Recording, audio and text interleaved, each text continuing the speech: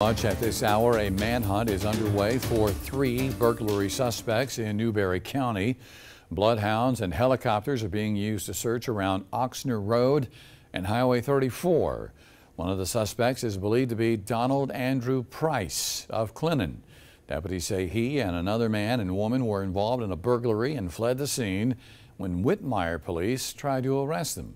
Take a good look. If you know where Donald Price can be found tonight, or if you've seen anything suspicious, simply call 911 or Crime Stoppers. That number is 1-888-CRIME-SC.